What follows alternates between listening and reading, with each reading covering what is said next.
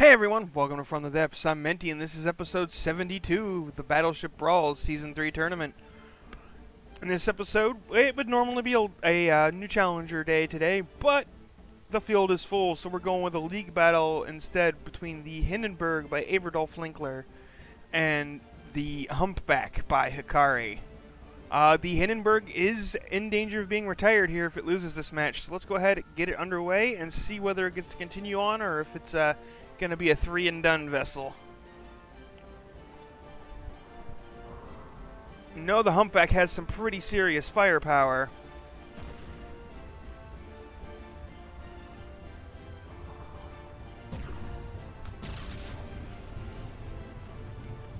Big hole's getting blown. Oh, and that chain reaction on the inside once more. Just the Hindenburg is just... it's going up like the Hindenburg. I mean, if that's the effect you were trying to replicate, you did well, because this thing likes to explode. Yep, there it goes again. More ammo detonations on the inside. It's basically over. The Hindenburg has like a functional gun left.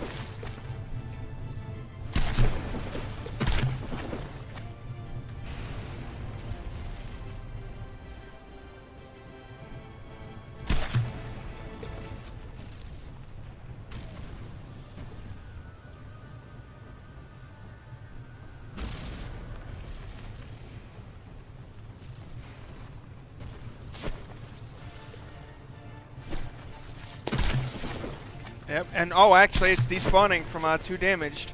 I missed that. So yeah, that's it. The Hindenburg is retired. Congratulations, Hikari. One step closer to that Hall of Champions, getting really close. I think one more victory will guarantee you a spot by endurance, if nothing else.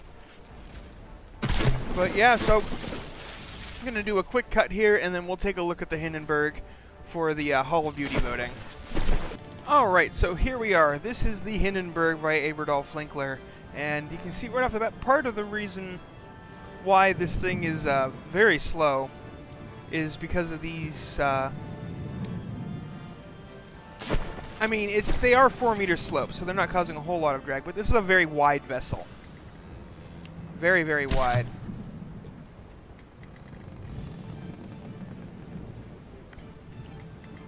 So that is definitely hurting, and I don't think it has many propellers either. It actually has quite a few. But yeah, that being wide is not helping it with speed. And it doesn't have any superstructure really to protect the guns. Actually, it looks like oh yeah, this is yep, this is a tactical hat.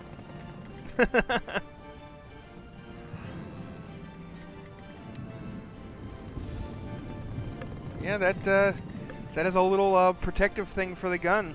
It didn't seem to do the Hindenburg very much, though. Probably, I'm guessing, because it's only 1 meter of metal thick. So, most cramshells will destroy the metal just with their kinetic damage on impact. Or the explosive damage will quickly destroy it, and then it just can just go straight down through and blow the crap out of everything. Well, this one has 2 meters of metal, but still, that's not going to hold up very well to any sort of high explosive. And the Hindenburg went up against a lot of high explosives, so... Anyway. I like all of the slopes and how fluid this thing looks, but it is lacking in a superstructure. And it is kind of mostly just a big flat platform. Big, wide, flat platform, which...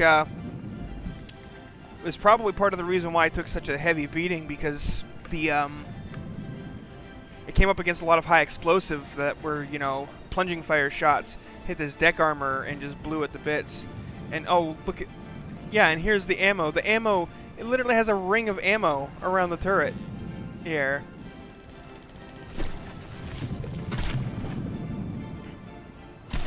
Do all the guns have that? That Unless you actually were trying to go for the Hindenburg effect. Oh, steam engine, cool. I don't think that was the best idea. It greatly increased the number of blocks that were capable of destroying your weapons. if they took a hit. So yeah, this is the Hindenburg. You know the drill. Down in the comments, I'll post a comment about inducting it or not inducting it. Upvote the one that you agree with, and if it gets 90% yeses, it'll go into the Hall of Beauty. If not, well, sorry. Well, yeah, thanks for watching, everyone. I hope you enjoyed, and I'll see you on the battlefield.